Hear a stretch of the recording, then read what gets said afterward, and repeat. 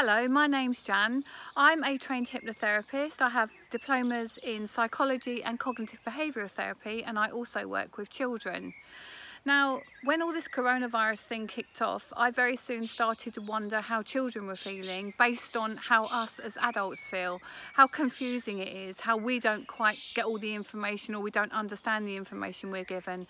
And children are around adults a lot at this time and are exposed to language that they don't perhaps understand. They might hear the news, they might hear parents or loved ones talking about things. So what I did is I sat down and I wrote a story that I'm going to read today. I have to say that I haven't memorised it, so I am going to read from script. And it may be recognisable to some of you because it is a bit of a fairy tale, but as we know, all fairy tales are kind of based on one, really, with a little bit of a twist on them. So it kind of is all my ideas, but it may be familiar.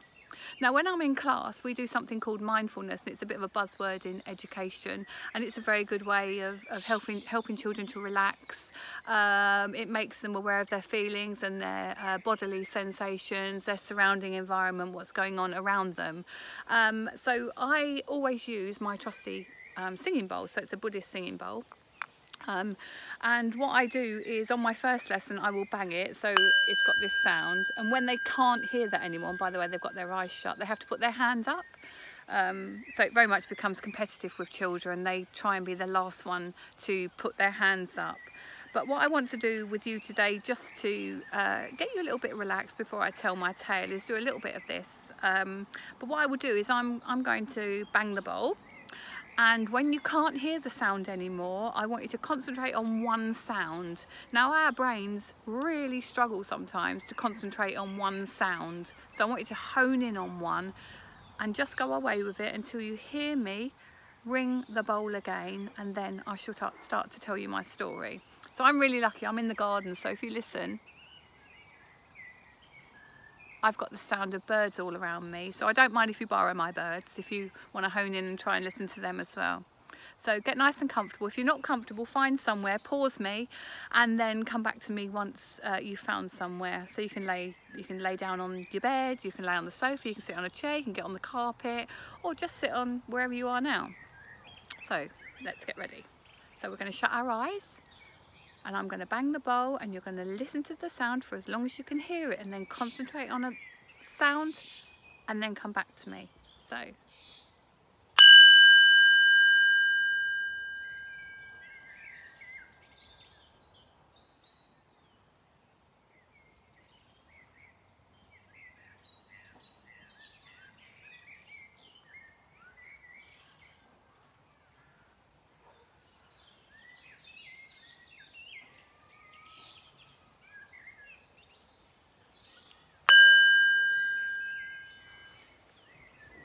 So even though you thought I might listen to the birds, I could actually hear my wind chime. So if you see over there, I've got a bamboo wind chime, and that was just very lightly clanging. So I found myself drifting towards that. Okay, so I just will say, feel free to share this with anyone who you think might need it, anyone who's struggling with anxiety at the moment, and not just for children. It might be that you've got an adult you can pass it on to. Feel free to make it public on Facebook or on YouTube, on Instagram, wherever you share, wherever you have social media, or just share it with your loved ones at home. So I hope you enjoy it, and please feel free to give me any feedback. Once upon a time, there was a revolting, invisible wolf, and he was called Mr. Coriona. Even though he was invisible, everyone was scared and felt intimidated by him. He would creep up on people when they least expected it and touch them with his nastiness. Because he was such a nuisance, the Queen of the land ordered everyone to stay in their houses to avoid him. They were only allowed to go out for a short period every day, and they were told they couldn't even visit their own families, and this made the world a very sad place. The children of the land were not able to go to school, meaning they could not see their friends, and some parents had to stay home from work. Being at home meant that children had to learn in a new way, and in some houses learning became more electronic, with many lessons accessed online using parents' phones, iPads, computers, and the parents became the teacher. But they loved that because it meant that they had more time with their children, creating some wonderful memories. Learning at home was fun, but the children missed their teachers and they missed their school. They started to miss the smallest things, like the smell of cabbage that lingered after lunch in the dinner hall, the noise at playtime, and sitting giggling with their friends over the smallest and silliest things. When they did go out for walks, they made sure that they made every moment count. The roads were quieter, and they noticed how loud the birds chirped in the trees, something they hadn't noticed before. They noticed how green the trees were, and even though they could not play in the playgrounds, they appreciated the times that they could swing high on the swings, that they could whiz down the roundabout and down the slide. And people suddenly realised that the things that they missed, they'd taken for granted. But some struggled, and many really couldn't understand why they were unable to go back to a normal way of living. It wasn't just the children that felt this way, adults did too. But they tried to stay strong for the children. They continued to smile and often pretended that they were okay. But really, they were scared and they missed things too. How could people stay safe? They had no hero to turn to, and the army were away working in another kingdom. The doctors and nurses were overwhelmed with what Mr. Coriona was doing, but they soldiered on, and the people of the land appreciated them by applauding them every Thursday, by banging their saucepans, by shouting outside their front doors, and they started to raise funds to help them in their efforts. One day, while sitting and thinking about her country's troubles on her golden throne, the Queen decided that enough was enough and summoned the Prime Minister to discuss the ongoing problems with the vicious beast. After a long conversation, with many ideas being discussed on how they could capture and imprison the wolf, they came up with what they thought was an excellent plan. She summoned her special messengers and told them that they were to knock on every door of the kingdom to search for a special child to help. "How will we know who is the chosen one?" they inquired. The Queen answered, "This we have thought about very carefully." And she went on to share the details with the intrigued messengers. As they stood there in their red uniforms with medals of bravery and valour glistening on their chests in the sunshine, she told them that they would be searching for a child that could answer 3 questions from her favourite film. And if you don't mind me being nosy, what is your favourite film, ma'am?" asked a curious bearded man. Pleased that the question had been asked, she replied with some enthusiasm, "That wonderful Disney film by Ariel, you know, The Little Mermaid. Only very special people will know the answers to questions about that film." "Oh, simply splendid," the Prime Minister uttered in his deep and authoritative voice. Becoming serious, the Queen whispered, "Let me share with you, my faithful messengers, the questions you are to ask." There was a hush in the room, and everyone looked in anticipation towards the Queen, and she spoke quietly and confidently. "The questions are very important and difficult questions. They are," the Prime Minister smiled knowingly, and the messengers almost stopped breathing, such was their nervousness. "They are, what colour is Sebastian? Who is Ursula? And Flounder is blue and..." Oh, the Prime Minister did a little jig. He clapped his hands and declared that the questions were simply fantabulous. And the messengers looked at each other, then at the Prime Minister, then finally at the Queen, and together they erupted in applause.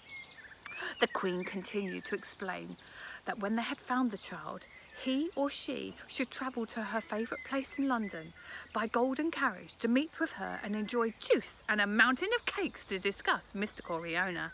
"Tomorrow," she explained, "you will have to travel to the furthest corners of my beautiful kingdom to knock on everyone's door and ask them the questions, but ensure that all 3 questions are answered correctly." Suddenly there seemed to be a hope and a build-up of excitement flowing through everyone in the room. "You all need to get an early night, for tomorrow your task will start, and I feel sure that this special child will be discovered and able to then help in my quest," the Queen concluded, and with her right hand she shooed them out of the room. The next day the search started. At first they were very enthusiastic and greeted everyone with a smile, but soon they became frustrated and weary, and as the days went on they began to think that there was no one that could answer all 3 of the Queen's special questions. They searched high, they searched low, and they knocked on so many doors, but not one person could answer all 3 questions. They knew that Ursula was a sea witch, well, we all know that one, or that Flounder was blue, and of course yellow, but the question about Sebastian just couldn't be answered.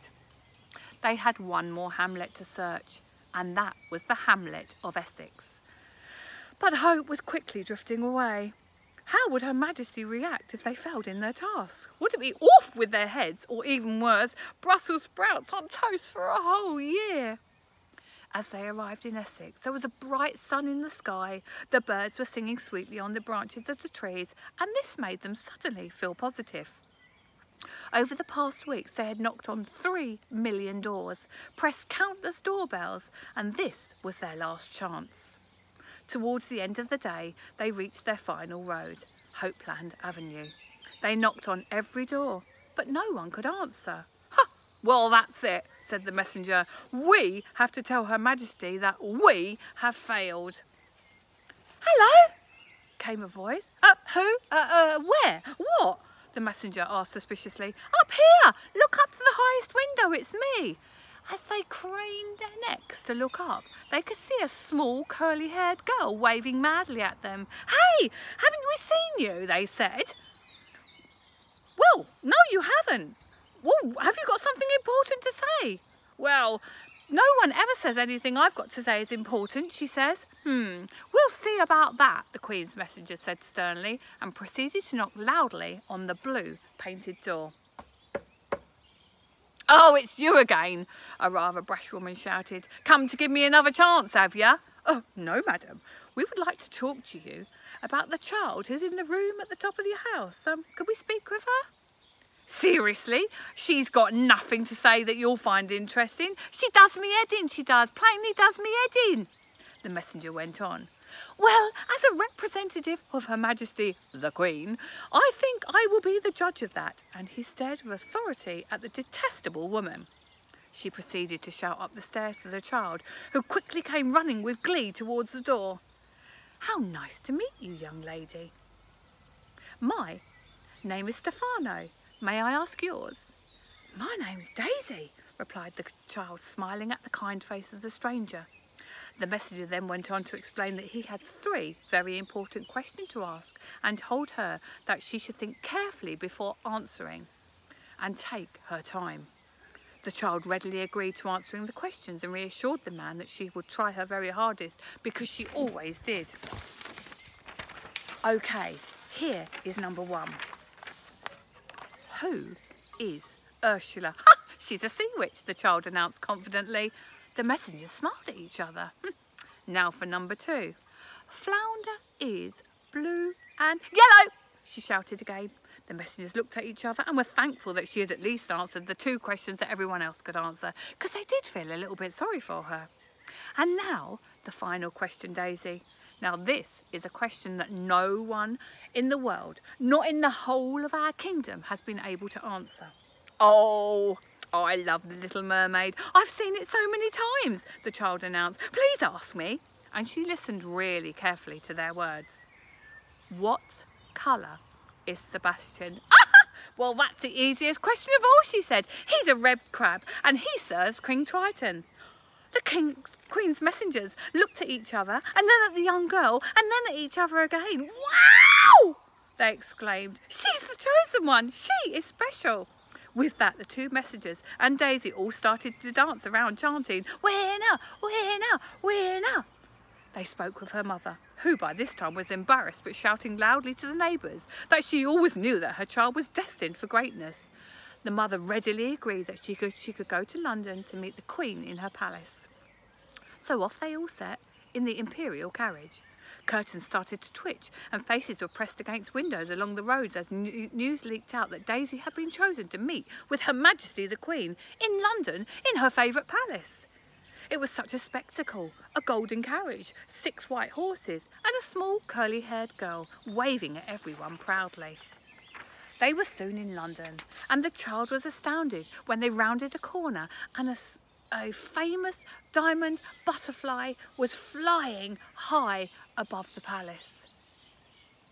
It was flapping sedately in the summer breeze, and that meant that the Queen was at home. This flag was her special flag.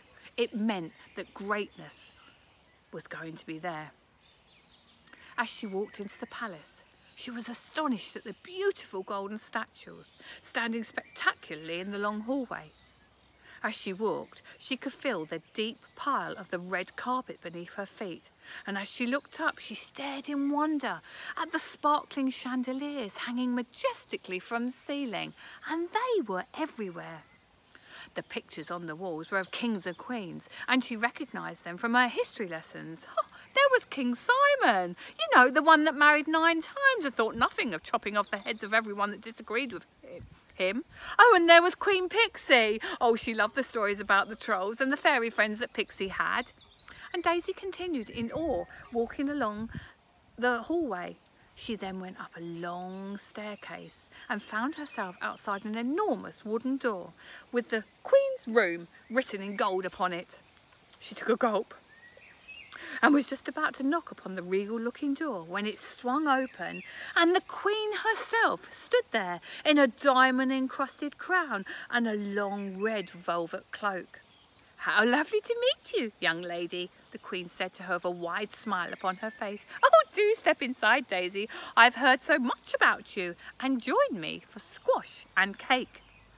The little girl had never seen a feast like it. There was cream cake, fruit cake, chocolate cake, rainbow cake, carrot cake, jam donuts, jam tarts, jam roly-poly, Battenberg scones and many more piled magnificently high on the green marble table. The little girl and the Queen sat down together and devoured the fabulous feast and drank squash until both of them were fit to burst.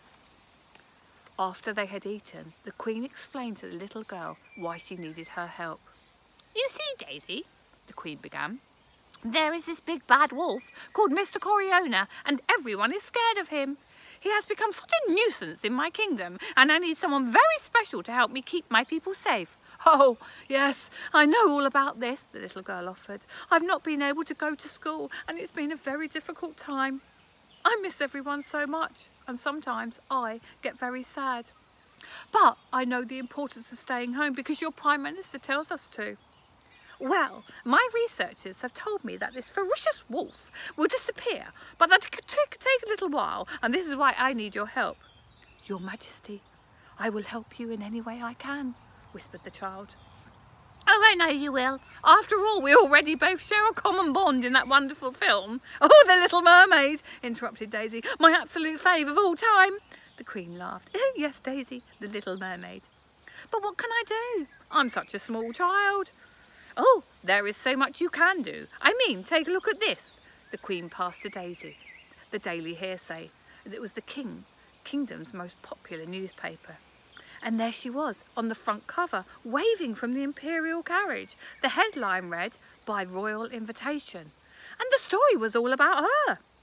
She was amazed at what people were saying about her, how very special she was and how important she'd become to the whole nation. Suddenly it dawned on her that for once in her life, people were actually taking notice of her. "But what exactly do you want me to do, Your Majesty?"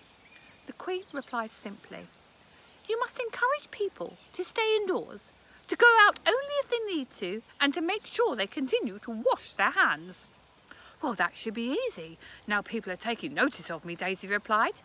"I will make sure that you have your own YouTube channel and that you have a prime slot on TV and your own radio station. And Daisy, I never want you to forget, you are important." And from that day, Daisy did exactly as the Queen had asked. And she realised that everyone was important and that no one should ever be forgotten. And after a while, she did go back to school, and she did see her friends, and she did play in the park. But that's another story. So I think what we need to remember is everyone's important, from grown-ups to children. Hope you've enjoyed the story. As I say, I've written it, but you might recognise a little bit of the story from fairy tales you might have heard before. Please feel free to pass on. Thanks for listening. Bye.